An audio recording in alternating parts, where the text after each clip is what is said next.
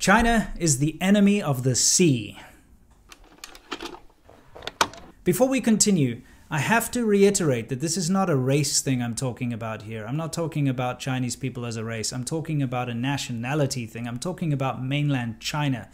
The attitudes and society that has allowed the current crisis to exist.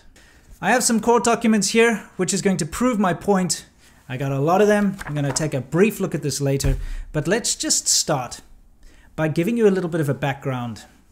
If you've watched some of my videos, you'll know that I've spoken about this briefly before. China has completely outfished the waters off the coast of China, and so their fishing trawlers must seek alternatives. And the alternatives are the rest of the entire world. Clandestine Chinese fishing has decimated the fish stocks off the coast of South Africa, my country, and most of the African coast, where corrupt leaders are easily paid to turn a blind eye, while local fishermen and communities suffer greatly. Why is it that China gets a free pass on this? Where are the Greta Thunbergs of the world on how China is disproportionately outstripping the ocean of its fish? There is no catch and release or sustainable fishing in the modern Chinese mentality. China, mainland China, went through devastating starvation. They went through devastating famine. It was the results of the Great Leap Backwards and the cultural devolution the Communist Party put into place, and it led to the starvation of millions of people. I mean, just think about that for a minute. Millions of people die from starvation. You had situations where people were selling their children as food. Cannibalism was a thing. It's terrible. It's a horrible, horrible pockmark on the history of China. And it's something that the Communist Party would very soon forget. But unfortunately, people don't forget. It's now bred into society. It's bred into the psyche. And especially the people that still survived today, that lived through that time, they will never forget the bad times of starvation. And what this has resulted in is it's resulted in a situation where if there's something to take now, they will take it now, without any regard for the future and what might happen in the future. If the food is there, eat it now. In fact, the most common greeting in China when you meet someone is they ask you, 吃饭了没? Which means, have you eaten? It's that ingrained into the culture that a normal, like, how are you doing, is, have you eaten? I don't know if you've been keeping up with the news, but just recently a massive flotilla of Chinese fishing vessels was surrounding the Galapagos Islands. 300 of them. They fished for 73,000 hours non-stop, pulling up tons and tons and tons of sea life, fish, squid, everything else from around the Galapagos Islands, completely destroying the habitats there, of course completely unchecked. They're a menace, these Chinese fishing flotillas that go around the seas, around the entire world, just stripping the oceans bare. And the reason they do this is the seas surrounding mainland China no longer contain enough fish to feed the populace. In fact, it's almost impossible. And especially since China goes through these terrible situations, like recently with the swine flu that wiped out a huge amount, 50% of the pork in mainland China, you have food shortages. And the big floods that have happened recently, you know, that started up in the Three Gorges Dam area and basically wiped out the breadbasket of China, you have food shortages. So what does China do in order to replenish and feed the population? Is they send out these massive fishing flotillas around the globe, destroying the sea life everywhere they go.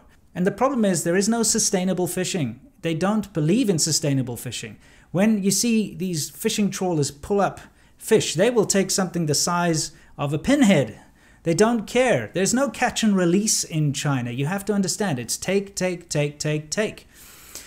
So not only do we have these dangerous fishing flotillas going around destroying the world's oceans, we also have things like in the South China Sea where they build these artificial islands and they bring in these big ships and machinery that dig up the seabed in order to make these artificial islands and destroy entire ecosystems. I mean, this goes really far. And I'm getting really tired of people not paying attention to this. Whenever you hear about climate activists and, you know, these ecological activists like Greta Thunberg and stuff, it's always like waving fingers at first world developed countries saying, hey, you know, you better, you know, reduce your carbon footprint. you're ruining our future type things. Meanwhile, you've got mainland China sending these fishing flotillas around the world, destroying the ocean and the sea life. It's ridiculous. But let's move on past that, okay? Because that is what it is. You've got fishing vessels out there doing these dastardly things, and I guess in some ways, some countries can prevent them from entering into, their sort of ecological areas and completely destroying them. Let's move on to these documents. Let's see, what do they say? This says, Superior Court of California, County of Los Angeles, that's where I live. And it's versus, okay, the defendants. Let's read a couple of the names here. Wei Junqian, Chun Yanggu, Yang Hua Ge, Zhong Mei Cui, Ji Hua Li. Sorry, there's actually backs of these pages. I think you're noticing that all of these names are Chinese names. Okay. In fact, out of all of these names on this document, there are 45. 2 of them are Vietnamese. The rest are Chinese names. I'm going to link this document down in the description so that you can go look for yourself. But every single one of these names, well, except for the 2, are Chinese names. Hong Xing Sun, Li Zhejiang. Of course, I recognize these, and they're uniquely Chinese names. They're not from any other part of the world. What's going on with this? Well, let me read you some excerpts from a little article.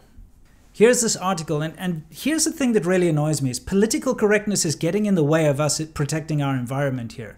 Because if you read the articles, everything out there, it makes it sound like this is just a problem of just LA people going down and destroying the local wildlife. But let's read this. It says, hordes of people are descending on fragile Los Angeles area tide pools to scrape starfish, mussels, and other sea life from the rocks, city officials say.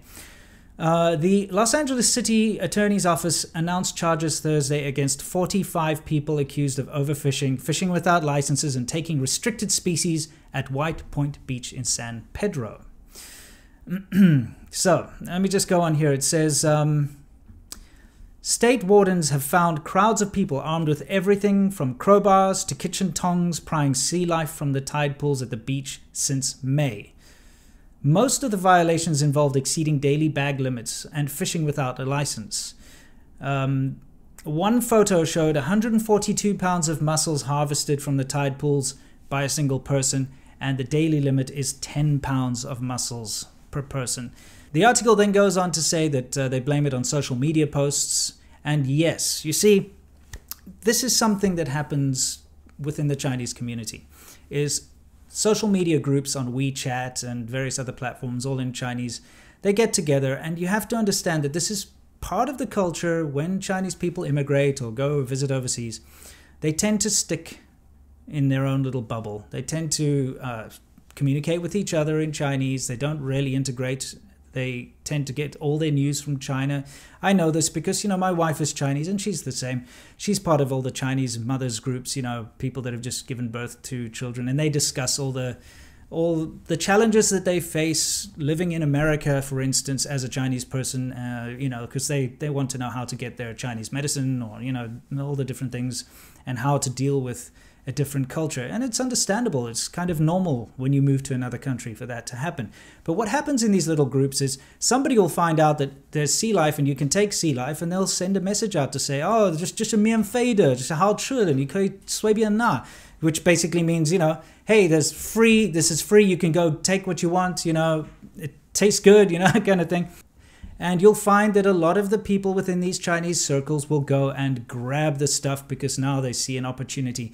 You only need to look at Chinese tourists from mainland China to see that this is a real phenomenon. It's a grab now while you can situation. We've seen this countless times. I'm sure you've all seen the video of the shrimp grab or the fruit grab or the whatever grab. It does happen. It's a part of society. Like I said, it can all be traced back to the starvation and, the terrible famines that China went through very recently, still within some people's lifetime. So anyway, that's what this is all about, is they arrested 45 of these people. Now, if you read this article, like I said, you would think that it's a problem with local people in Los Angeles going and taking advantage of the sea life and overfishing, because you are allowed to take, like they say here, 10 pounds of mussels. You're allowed to legally, if you have a fishing license, go and do that. But what they found is that people are going there and just stripping it bare and taking as much as they can carry, not having a fishing license.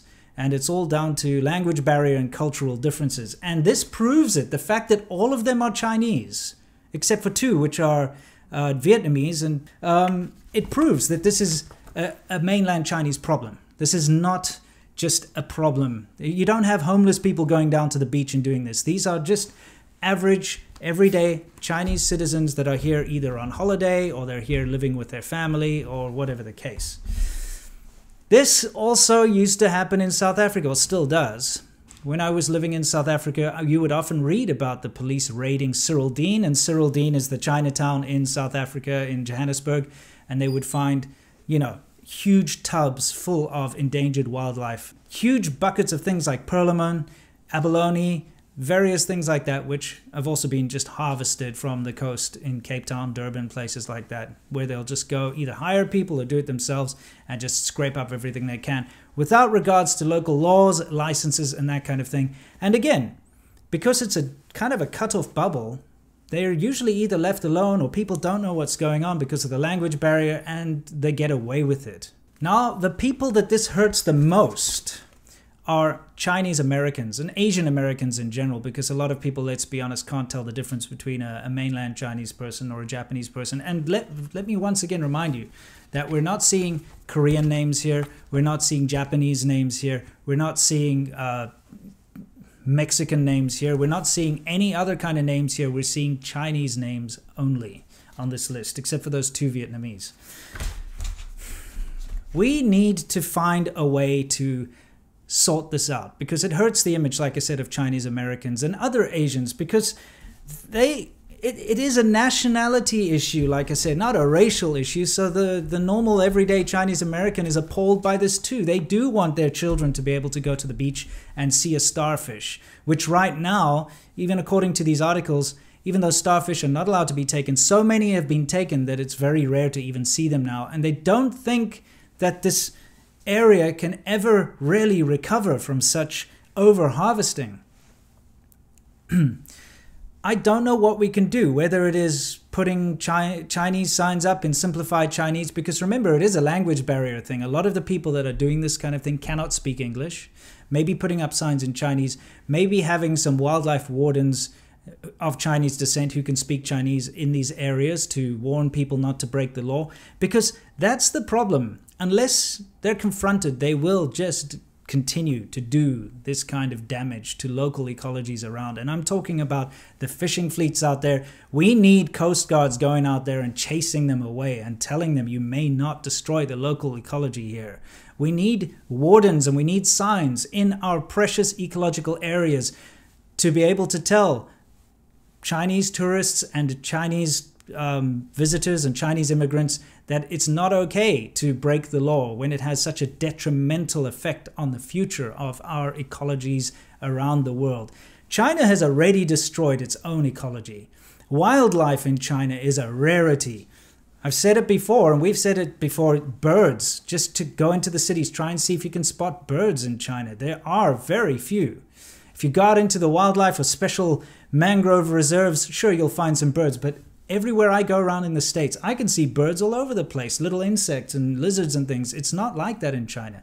China has really gone through some tough times, and it's resulted in some devastation to the local ecology within mainland China. But we cannot allow this to spread to the rest of the world. So if you are a mainland Chinese person, a responsible mainland Chinese person, I apologize if it looks like I'm trying to paint you in a bad light, because I'm not. But you will agree with me as well that these IEs and these susus that go out there and do these things, they're out of control. And you know it, I know it, every Chinese friend and family member of mine knows it, that this specific demographic of Chinese people just cannot be stopped. So to finish this off, I just want to say a big thank you to the responsible people out there that actually do things the correct way and go out and get your fishing license and measure the fish and throw it back if it's too small. And a big screw you to all the people destroying these ecologies and just taking, and without regard to other people in the future.